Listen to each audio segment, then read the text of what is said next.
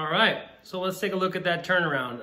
Anybody who knows this song, Samson and Delilah, knows that the turnaround, the chords are kind of tricky.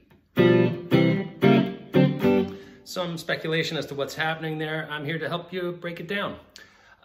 We're climbing up from B to D, and then resolving to G.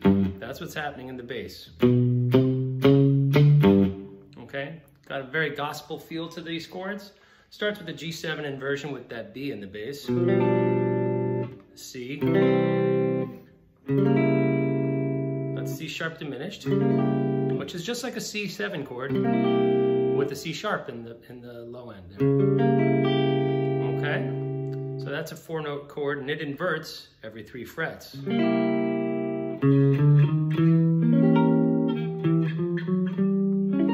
Same notes, they just get jumbled around in a different order. Okay, so that's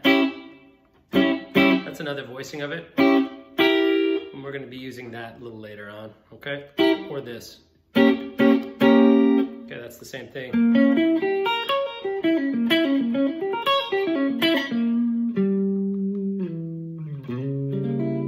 Okay, so G7, C, C sharp diminished, D7, and then back to G. I would tear this old building down.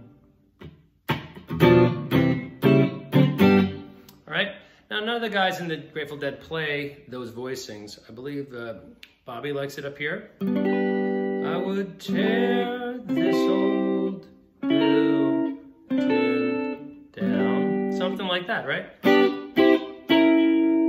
See how that... That's the same voicing, right? Same notes, just inverted.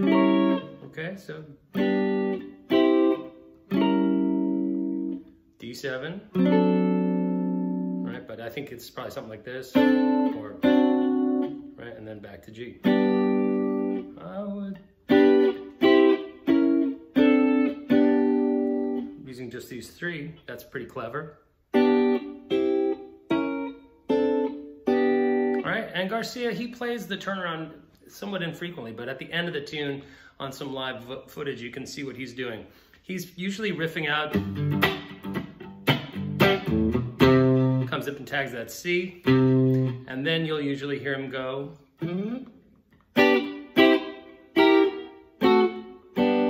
Okay, so that's G with the 3rd in the bass, C. And it's not a G7, which is funny. He's going for definitely like a brighter sound, almost like a Motown. Those kind of like Motown stabs. And this little partial C7 chord, okay, which is the diminished chord, but it omits the C sharp actually. That's the note that the bass is carrying. So really all he's thinking is G major, C7, D major. Okay, which could be like that, or you can go like that, and then back to G. All right, so those are the little voicings I see him grabbing. Okay, and then something like that. And he just goes tink, tink, tink, tink, tink, usually just very, very, staccato. Right, and then back here. Now, those are some cool grabs. I definitely like those grips. I tend to, when I sing this song and I'm singing the harmony in there, I tend to opt for a simpler and what I think of as a richer voicing of the chords, which is, that part's the same, but then I slide back here and form this, okay, which is gonna look to you like the top half of like an E flat dominant 7th chord. But that E flat is not the root, okay? It still is. All right. It should be, if you must put a note on the A string, it would be that E note. Okay, so that would be. And I just move that same shape down and grab the D7 and then back. So the nice thing is the ring finger is staying anchored on the D string that whole time. It makes it a lot easier. Okay, so you're like, right? So that's easy. Again, that ring finger is anchored there.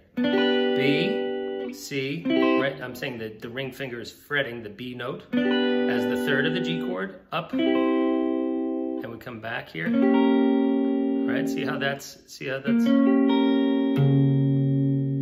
right, that's that C sharp diminished sound.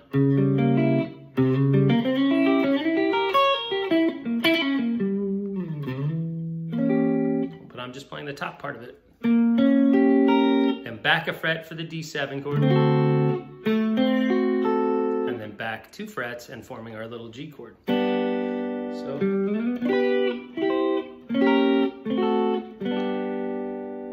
I really think that that's so much smoother and easier to play, especially while I'm trying to sing and harmonize with people in a band.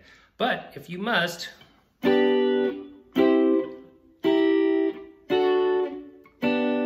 is what I think Garcia is doing. I'm not so sure about Bobby, like I said.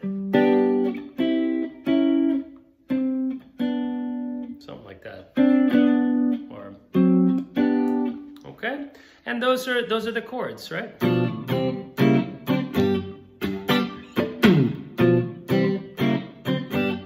All right, a little gospel turnaround for you to get you through the Grateful Dead's Samson, Delilah turnaround. I hope you guys are having a great day. If you're learning anything here, please share, like, and most importantly, subscribe to my channel.